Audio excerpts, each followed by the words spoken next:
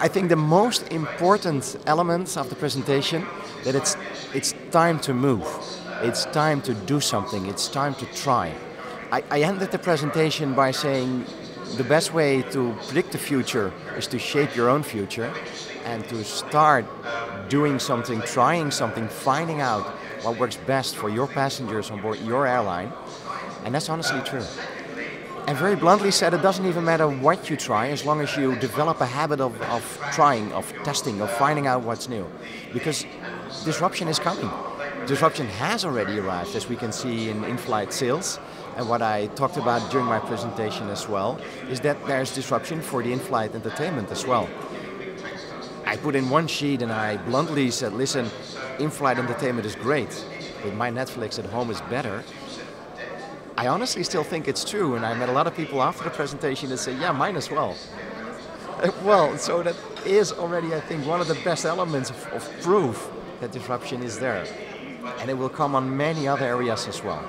And there are a lot of touch points, if you look again as a passenger at the in-flight journey, that you would say, listen, this is really odd from a passenger perspective, from a nowadays passenger perspective. And we should all develop a habit of rethinking those elements. Whether it's entertainment, whether it's shopping, whether it's consumption or buying of food and beverages on board, there are a lot of elements that we do in a certain way nowadays that are not that logic anymore as when they were invented.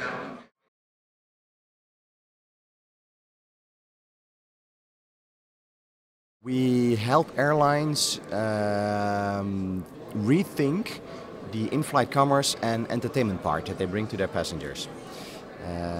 Back in the days, we would of course shop using the Great In-Flight magazine, and we would select items that would bring revenue to the airline. It would be great for brands because a lot of people would use the magazine, maybe not necessarily to shop, but as entertainment. They would enjoy an hour just to go through the magazine and see the great products, read the advertisements in the magazine. But nowadays you see both disappearing. People aren't interested anymore in the offer that's in the magazine, because they found out that maybe it's easier to get these products elsewhere and have them delivered to your home address. Maybe it's more affordable for certain products to buy them online. And the entertaining factor then also disappears because people leave the magazine where it is and don't touch it anymore. So we're helping airlines in a process to find out what other ways they can deploy to get new revenue out of the passengers already in their seats, and also to bring a little bit more commercial entertainment back to these passengers.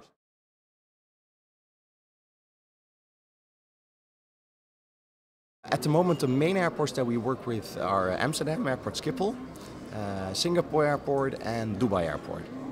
And at the same time we work with many smaller airports as well, trying to develop ways for them to regain the, let's say, commercial revenue that they're not getting in anymore because people spend less at the airport. What we see happening, and luckily most airports are pretty open about this trend, let's say, in their annual reports as well. What we see happening is that year after year, passengers spend less in the retail stores of the airport. So the spend per passenger actually goes down. Now that's 3, 4, maybe 5% per year, which is maybe not considered to be that much, but if it happens year after year, it becomes quite a considerable amount. Of course, we see at the same time people eat a little bit more, there's more restaurant spend, F&B spend. But for most airports, those two aren't in balance and they see the total commercial revenue going down.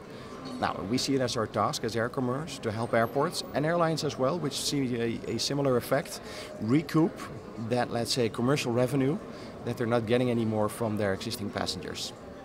And we do it in a range of innovative and creative ways, using digital tools that we develop in-house or develop together with partners, and using the physical experiential tools that we bring to market.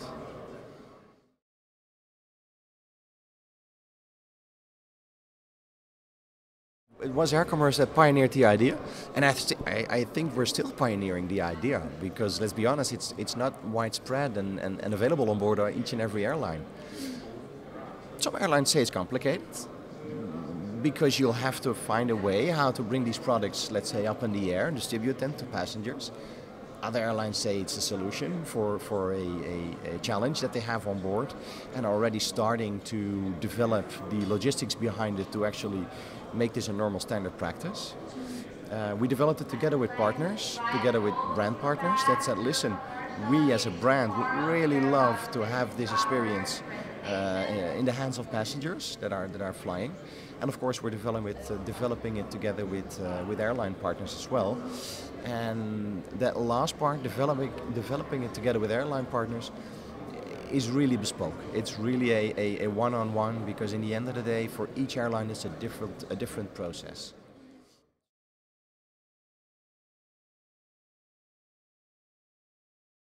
If I look at the one I'm most excited about at the moment, that would be airportpopup.com. It's a global marketplace where we bring together supply and demand for pop-ups at airports.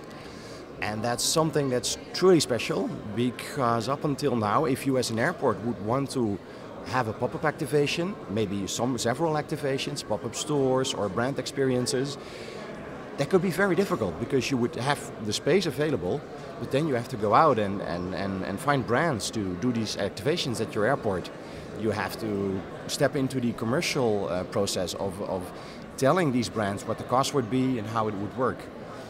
The other way around, if you are a brand and you would like to do pop-up activations at airports, because you want to reach passengers that have time, money to spend and an ear to listen, then it's quite complicated to find out at which airports you would be able to do these pop-ups, because most likely you would like to do them at 1, 2, 3 or even more airports, if possible simultaneously, because you're launching a new product, let's say, at a specific moment.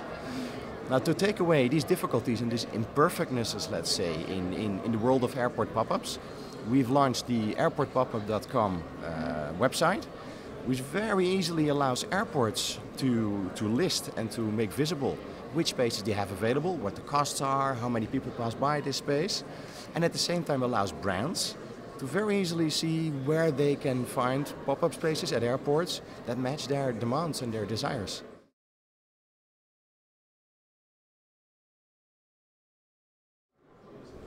I would say that the key challenges for us to develop and market our product is adoption.